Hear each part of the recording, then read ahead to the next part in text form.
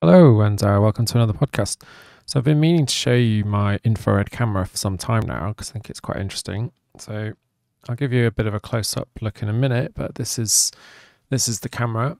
It will be instantly recognizable to some of you as a Nikon D800. So, it's quite old, but still very good camera, still pretty high specs. Has a 36 megapixel sensor in it, I think. But what's interesting about it is that it's been converted to infrared. So it records quite a large proportion of the infrared spectrum. I think it's upwards of 720 nanometers, although I can't quite remember, to be honest with you. I'll look that up and put it on the screen. So you get some color, but also sort of extended monochrome images.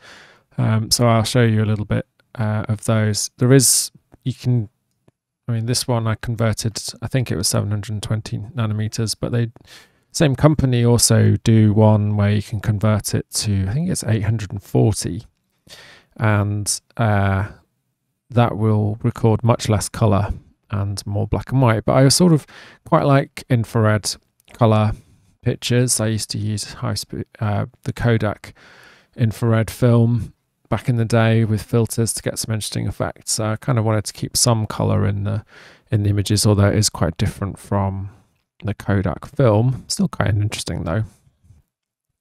And I also used to use the Kodak high-speed black and white infrared film. In fact, I've still got a couple of boxes of that, which I'll probably use now. Spring is starting at some point, maybe in my old FM2. So that'll be quite good.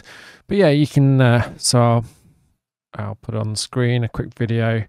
You can see a close-up of the camera, and it obviously looks completely the same as a normal D800, and you wouldn't expect anything different really.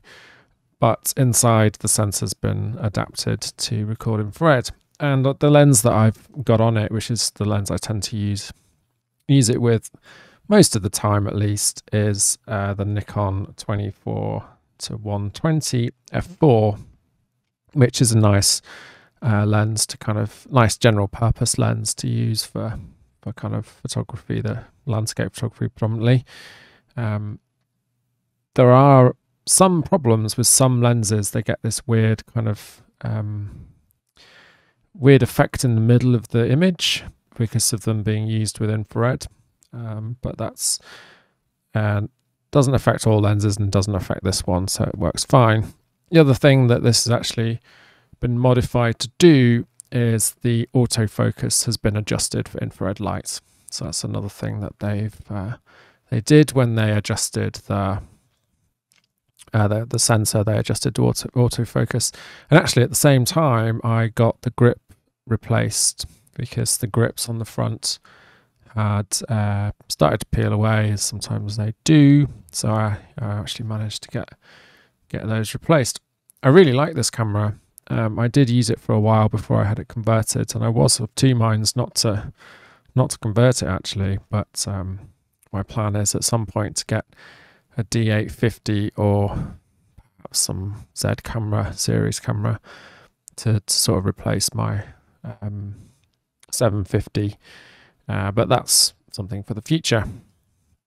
Okay, so to actually look at some of the pictures, this is the output of the camera. Actually, this is slightly modified. So that's the output as it came straight out of the camera. And then you can see I've edited it a little bit. I've kept the color. And I quite like the sort of weird cyan and this sort of tobacco / sepia kind of colouring that you get with it. It produces a really interesting effect. And in black and white, you can get something quite similar. I've just been playing with this one. I haven't quite edited it quite how I like it. I think it needs a little bit more exposure maybe. But I've got a couple of other images that I'd quite like to show. So I've taken a bunch here. So again, that's the image straight out of the camera of some foliage, and that's obviously by a river. And then I sort of did a little bit of editing. And this is a bit more indicative of what you can get in terms of the black and white out of this camera. And you get that really nice sort of bright white effect on the foliage, because they obviously reflect more infrared.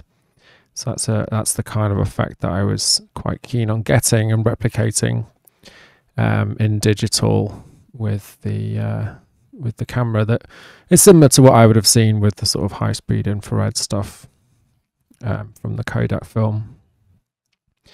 You probably could do something like this just by editing, but I don't know if I'd ever really manage to get it the same. But also, it's just good fun, isn't it, to kind of mess about with this stuff. So there's another one that's straight out of the camera, and then that's it edited a little bit into black and white.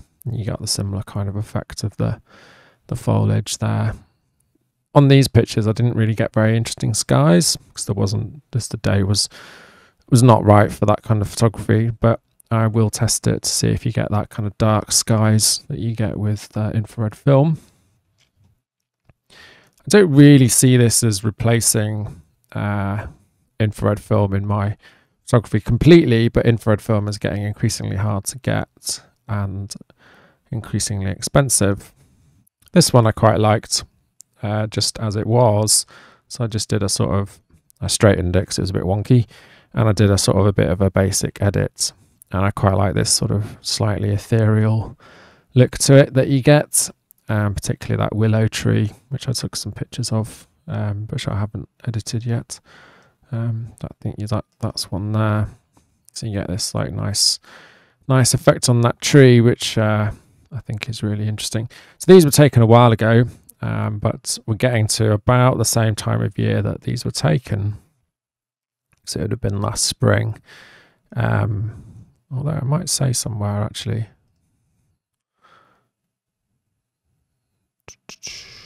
May by the looks of it. Oh no, these were August, these. So actually quite late in the summer. This is also one I quite like as well. This one hasn't been edited, that's straight out of the camera. So the best time for infrared photography actually is the spring, because that's when the new foliage reflects the light the most. So you get some quite interesting effects. So yeah, I posted ages ago me unboxing this camera and showing like how the grip was a bit knackered and talking about what I was planning to do with it, but that's as far as I've got. So it's taken me quite a long time to get it converted and then really use it. And then what with the pandemic and lockdown and things like that, I haven't really been out with it as much as I'd like, but I'm planning to take it to the Yorkshire Dales because I think they'll get some really fantastic effects in the Dales with the kind of field barns and the fields and so on. So that's a quick little introduction to my infrared camera, and I hope you enjoy it, and I'll see you in the next podcast.